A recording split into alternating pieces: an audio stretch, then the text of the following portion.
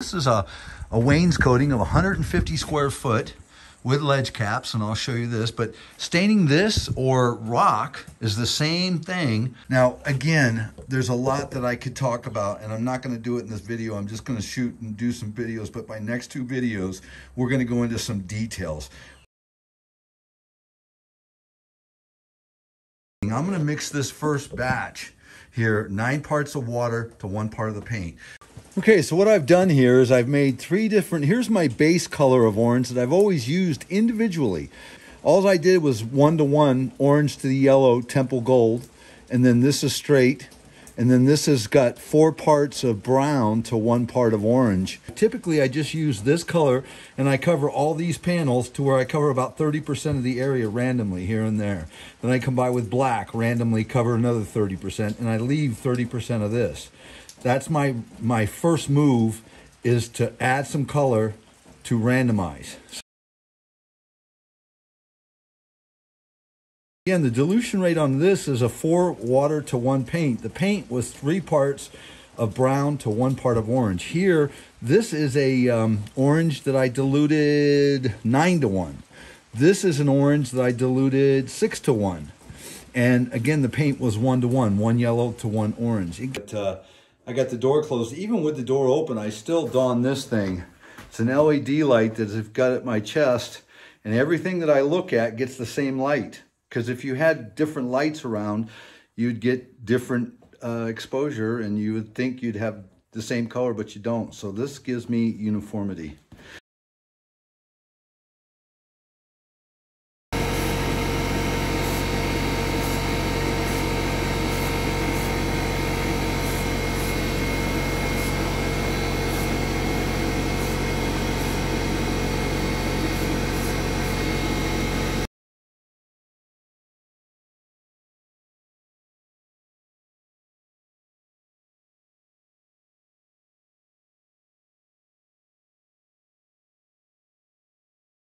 So again, nothing real crazy.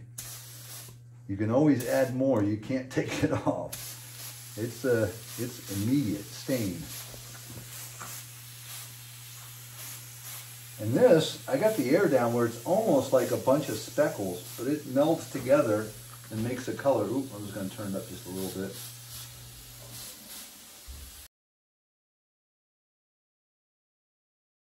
Where I can come back and put more on. I'd rather than try and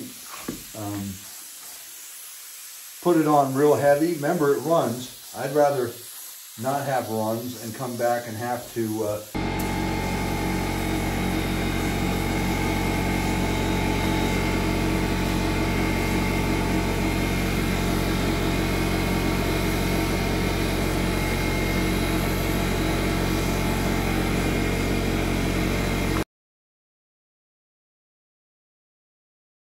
I've got a tan that I've mixed 3-to-1, and this is what we call a skim, where you take a brush and you go parallel to the surface, not like this, but you lay it and you skim across it, and what you end up doing is hitting the highs and accentuating them. And you're also placing another color. So I usually throw out the color, and then the first time I touch, it's very light, because this brush has got the most moisture in it it's going to ever have.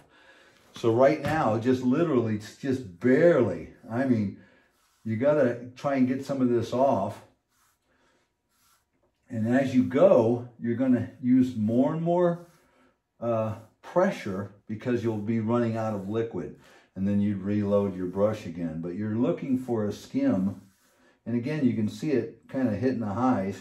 Sometimes a 2-inch brush works better on this stone than does a 3-inch, but that's all right. It can still be done.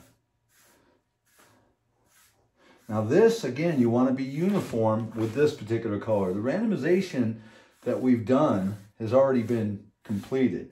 Now everything we do from this point on is going to be consistent or uniform across the surface. So now I'm just looking for areas that haven't gotten skimmed Because when I'm going this way, I can't get in that corner. So I'm looking now.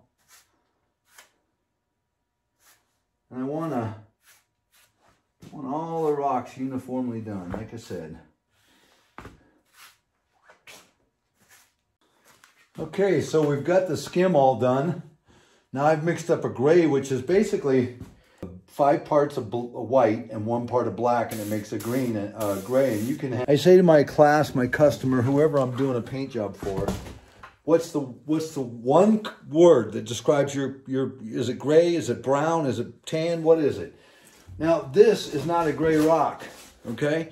And I've done this class after class after class. And when I get done with a paint job, I said, before I start, I say I'm going to make a gray rock.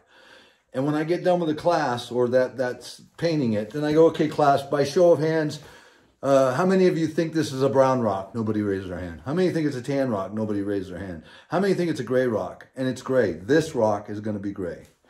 So what we're looking for, there's our green speckles on there, but... And I'm trying to whitewash this, almost. I don't want to completely whitewash it, because then I don't see none of the color, but I don't like this loud color that I've got right now, and I want to make it disappear. So, again, just inundating 1 layer right now, just as a test, and I'll go by and do all the panels at this level. Just a nice little squirt pass. And the other thing is I'm looking at the left panel to the right panel, and that's my first attempt at muting what's underneath that loud black and orange and gray. That's my first attempt. And again, I almost put too much on as far as a run, but I don't see any run. So I'm just going to go through and do that first coat again throughout the entire piece, and then I'll come back to you. And we'll let that set up a little bit.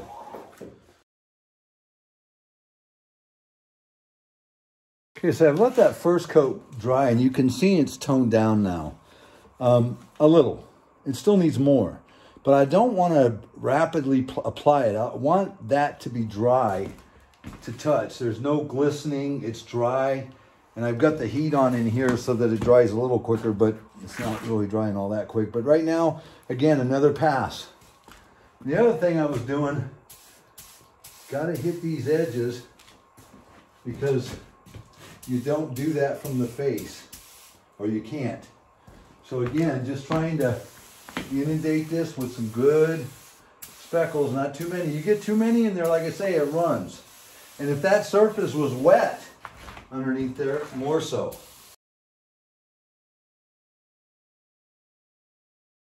All right, it's damn near dry. I'm kind of the mindset that that's good. I don't want to mute it too much, but I'm also tired, and it's about 8:30, and I'm going to go get some dinner and try and look at it in the morning and see what it looks like then, because it's hard to tell. Anyway, I'll be back with you.